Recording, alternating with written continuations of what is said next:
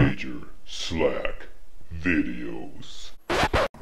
Well, yeah, the name is Slack. Thanks for coming back. Let's walk through some more Doom Eternal. This is the Slayer Gate in the Cultist base mission, the third mission, and this is the second Slayer Gate. I have the microwave beam mod, and I want to get the faster beam charge upgrade for that. If you notice that there's kind of a delay when you're trying to grab somebody with the microwave beam, you can get rid of that delay by getting the faster beam charge. And I also got permafrost for the ice bomb. This will freeze demons longer. This is really important because it will allow you to throw an ice bomb, then switch to another weapon, for example the rocket launcher, and then do a lock-on burst before the enemy comes out of the ice bomb, which is a huge advantage.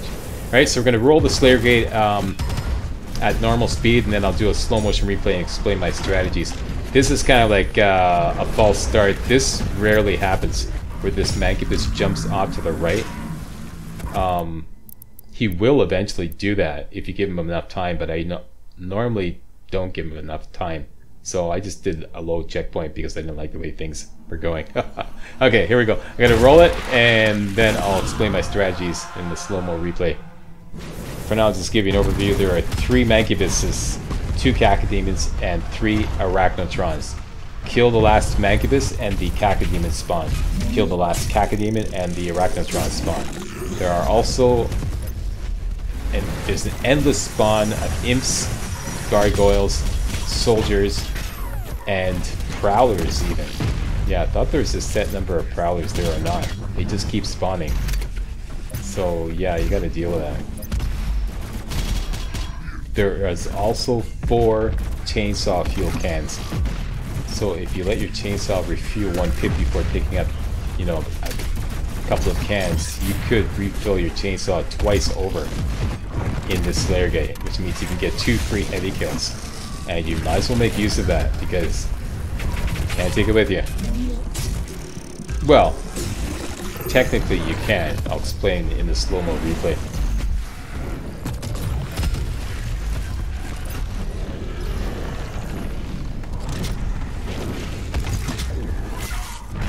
Yeah, and some of you may be wondering, why to use the rockets, triple rocket lock-on burst on a Cacodemon? Are you crazy, Slack? No, that wasn't panic, and that was planned.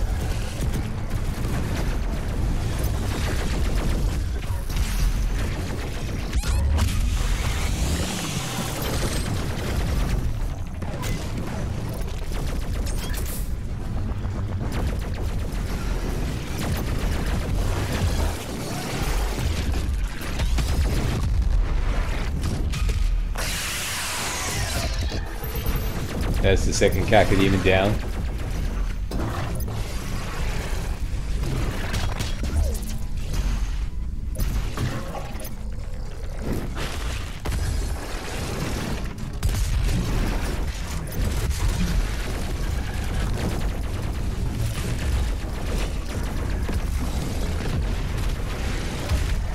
Did I say Cacodemon or Arachnotron?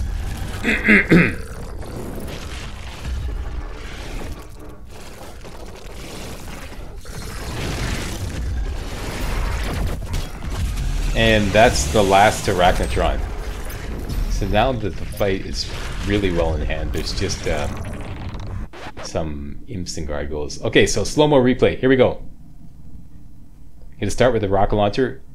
Immediately, as soon as you get in, there's going to be a Mancubus dead ahead, just to the right a little bit. He's going to burst through the wall there. You can grab him with a lock-on burst. It's really easy. So that's the first thing you're going to do. Don't even move. Just move your aim off to the right a little bit, and you're going to get a lock-on burst. But that won't kill him. It will cripple him, but it won't kill him. Severely injure him. Okay, here we go. There we go. Lock-on burst. Grab him. Locked. Let fly the 3 rockets. Now you're going to jump, dash into the monkey bar. This is going to swing you up.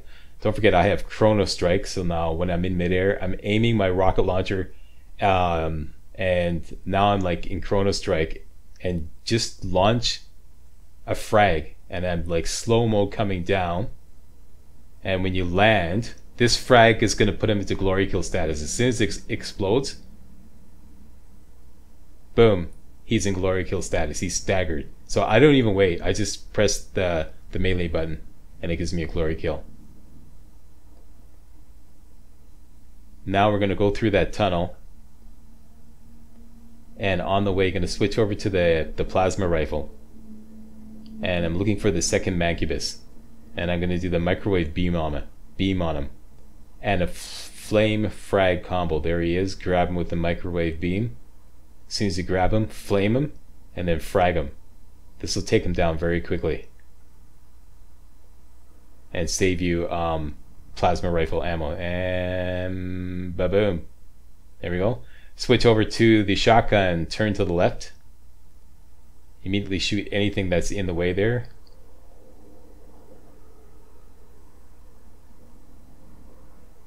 If you get a glory kill, I don't recommend you stop and do it, because the next part is critical. You got to get around here, drop down here, pick up some armor, take the blue airlift up, turn to the right a little bit and dash across this way. And if you need some more armor, you can go along the ground, but I felt pretty comfortable. And see that arch, see that black arch on the left there, right there on the left side of the screen?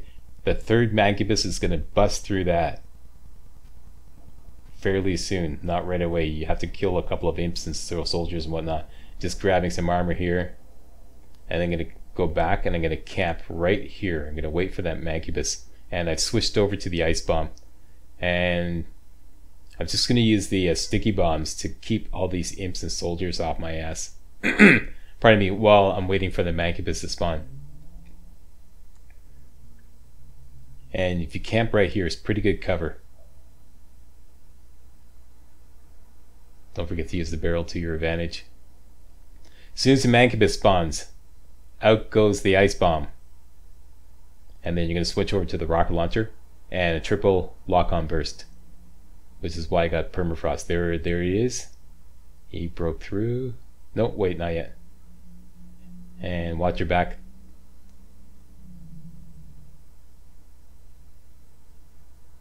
See, you see me frequently checking.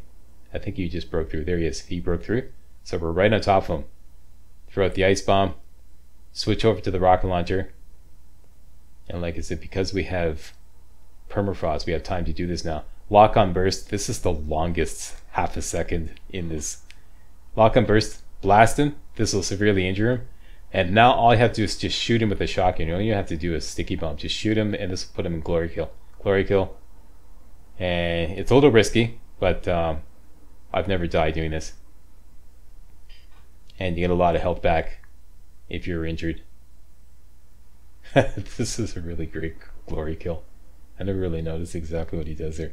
And he's down. Now we're going to turn to the left and take the blue chute up, and this is going to shoot us up just in front of the starting point right there at the top of the stairs. I'm going to dash over, switch the rocket launcher on the way, and we're going to look for a cacodemon over there. Always spawns right there. And the easiest way is to just let fly a lock-on burst, because we're going to do 2 chainsawings later on, so that'll take them down really quick. And there's another cacodemon that spawns right here, which is why I do that, so it doesn't take me out of position. So you can just shoot over here, pull out your shotgun, feed him the spicy meatball. There we go, sticky bomb right in the mouth. Flame him. Flame him, Slack. I think somebody's taking pot shots at me. And then do a glory kill.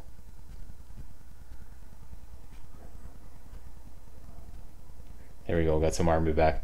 Now, this is pretty random because the Arachnotron gets really skitterish, but basically I'm hunting around for any Arachnotron, because I got a fully loaded chainsaw and lots of chainsaw fuel. So I'm just staying like available in the center and looking around. As soon as I spot an Arachnotron, chainsaw. There he is. Now these things are really skitterish. I think the AI is actually like has them, you know, configured to take evasive action like every 5 seconds or something like that, because these things, when I was practicing for this Slayer game, it was really annoying trying to get on top of them. Okay, so basically we're going to chainsaw the first Arachnotron. I'm waiting to ambush him, taking a little bit of heat, but that's okay. come around the corner here. And we got him. Chainsaw. This should give me back 6 rockets. There we go. 5 rockets.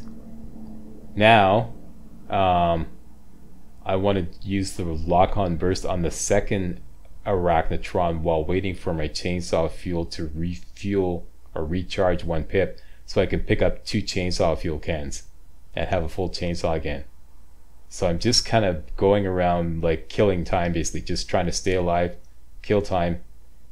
There's the chainsaw fuel can there. They're kind of paired. There's one there and there's one behind me right there. See on the top right corner of the screen there? Yeah, these two are nicely paired together, so that it's good to pick these up together. There's an Arachnotron, jump up, gets him there, Chrono Strike, and lock on burst. This won't kill him though. This always puts the Arachnotrons in glory kill though. There we go, so get some health back. Go do a glory kill.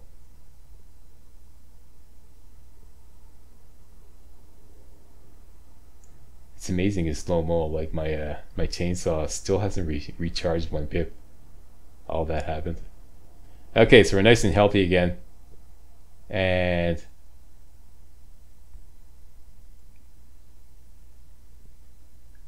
there we go, so chainsaw has refueled 1 pip. Let's grab this can. This is nicely paired with another can. It's on the bottom floor right beside the portal. All you have to do is go through the portal, turn to the right and go through the tunnel. And the second chainsaw fuel can is right there. Let's go through the portal. Turn left, go through the tunnel. And now we got a full chainsaw again. And boop, there we go. So now the third Arachnotron is toast. All we have to do is find it. And then as soon as we kill the third Arachnotron, it's basically just cleanup. Sometimes there's some prowlers, but I believe in this run there was just imps and soldiers. So as soon as I kill the third Arachnotron, I want to be very careful not to kill anything else until my chainsaw recharges 1 pip and I pick up the 2 remaining chainsaw fuel cans so I can exit with a full chainsaw. That's very important. And the other 2 chainsaw fuel cans is one right by the entrance at the top of the stairs I showed you before, and the other one's on top of that pedestal.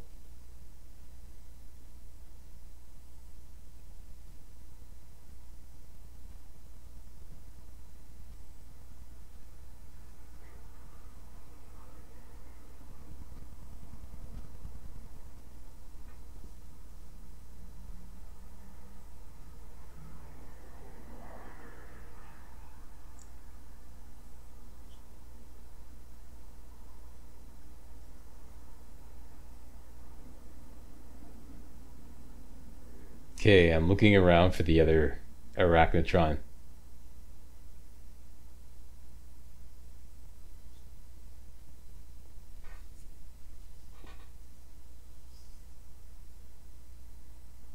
And there it is.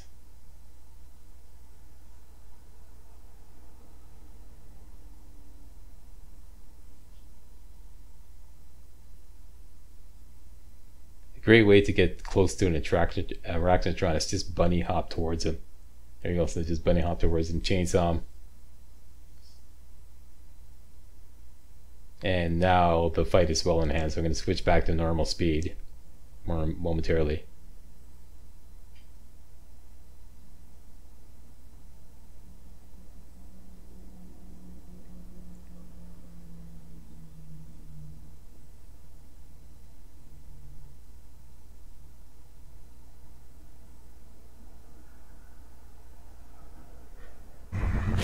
Okay, here we go, back at normal speed, and I'm just killing time waiting for my chainsaw to recharge 1 pip, and I'm camping by the chainsaw fuel can.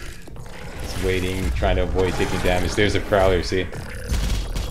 And my chainsaw has refueled 1 pip, so let's grab this can. Let's jump over here and dash and get the second can. Now we have a full chainsaw again. We're going to take this out of the Slayer gate with us. And just shotgun everything that remains.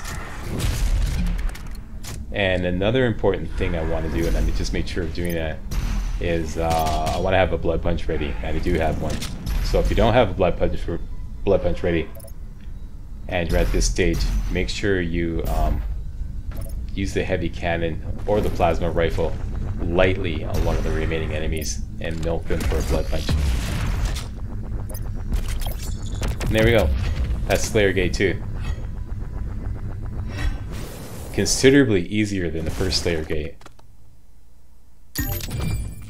And in my opinion, easier than the last fight in this mission. Okay, so having done that, your health and armor gets refilled completely as usual when you exit the Slayer Gate. You can go back here and get some ammo that you may have missed, because there's lots of ammo here.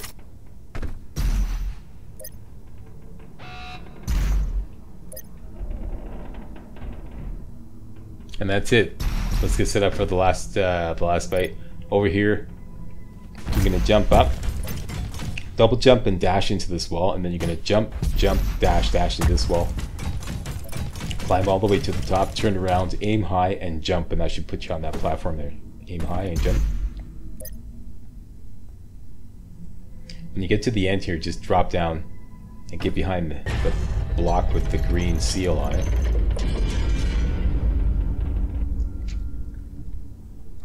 Watch a little cutscene, and then here's a little Mr. Fumblefinger time there. I missed it. Supposed to stick the blue chute up. I say jump, and then dash, and then punch the green seal in midair, and that will make that happen.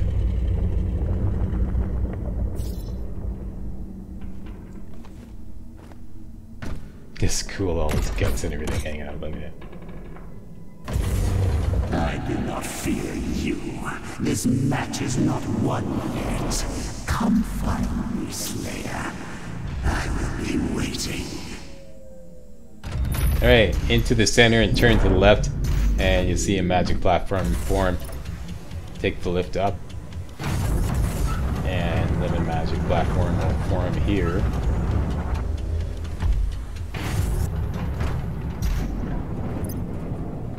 Before you go any further, make sure you go off to the right here and down this hallway here, and grab yourself another Praetor suit, and that will complete, like, this will 100% this mission, and there's more ammo here. This is very important because the fight that's coming up is a bitch. But I've got a way of doing it that completely, it's gonna get all the enemies bunched up on this side, and this strategy, I'm trying to get a low checkpoint, because I can only guarantee this strategy works from a low checkpoint. So here we go, so low checkpoint. Slightly different configuration. Starts off with 2 Arachnotrons. Do not go out there. You don't have to. So don't go past the entranceway. I'm gonna snipe off the shoulder launchers off this Arachnotron using the sniper rifle. I'm gonna use the lock-on burst on the second Arachnotron on the one that has shoulder launchers left. And these shield guys, in case you didn't know, you can actually snipe them. How's that? Shoot their gun. The gun sticks out from behind the shield. If you shoot their gun, it will stagger them and give you like a glory kill. So they're not totally impenetrable with those shields. And here I'm using Chrono Strike to get the remainder. See, like, got a headshot.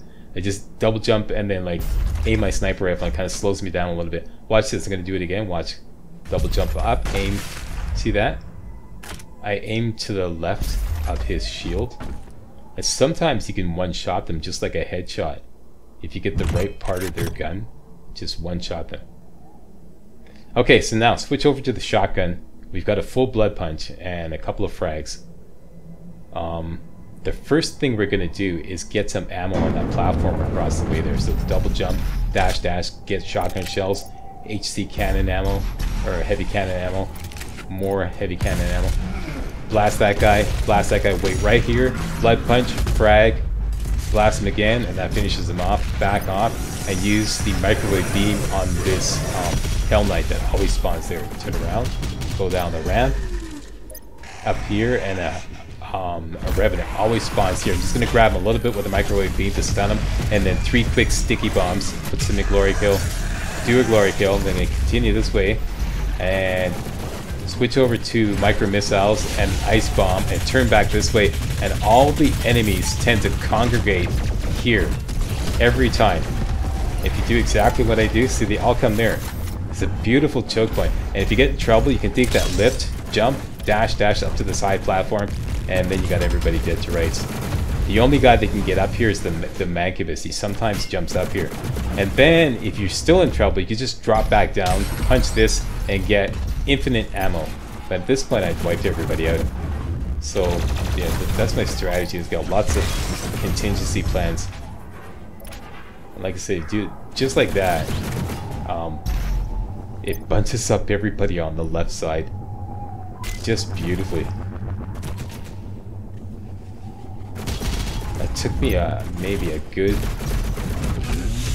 50 tries to figure out this strategy. Like the last part. Priest has stopped moving. I will lock in signal now. And I just used the chainsaw on that fodder there because I know there's a chainsaw fuel can. It's gonna go to waste. So I wanted to, like, you know, get some more ammo. So now we got a full chainsaw again, and we're entering the next mission with a full chainsaw. Yeah, the first part I had down, right up to the Hell Knight, I had it down. And then at that point, it always just turned into total hell. And it seemed no way to control it. But after maybe about 50 times, I finally figured out, go down that ramp there, go up, catch the Revenant by surprise because he always spawns there, and then just, well, you saw what he did, and it drags everybody over to that side. It's just beautiful, and just like, you could just camp there and blast out all your micro missiles, then switch over to the rocket launcher and start blasting everybody with a rocket launcher. You got them dead to rights. So I was really happy about finally figuring that out. So I'm always looking for, like, the easy way, you know. Fight smart, not hard. So now I'm concerned about entering the next mission with full ammo. And we have fast travel enabled, and there's lots of places you can go back to get ammo that you most likely left behind. For example, the place where that kind of big square area where this here, the Forge of Transfiguration, that was where you had those 9 blocks, and you open up a block and there's a whole bunch of enemies inside each block. Here's like that ton of shotgun ammo that you probably were not able to use up. So here you can get that and some armor.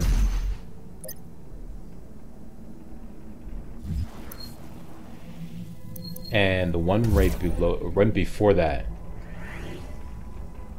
this is where, like, there was all those cultists bowing down, worshipping the guy there, remember?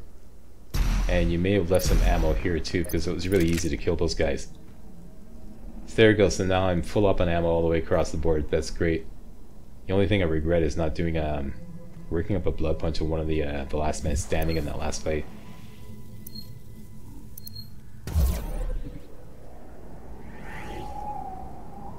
That's it.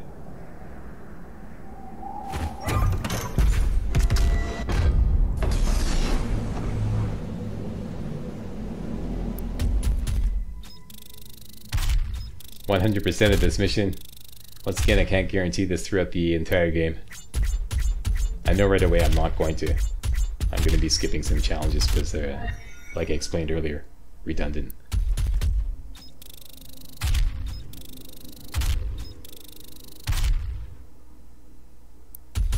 So we got our Sentinel battery. Got all the items.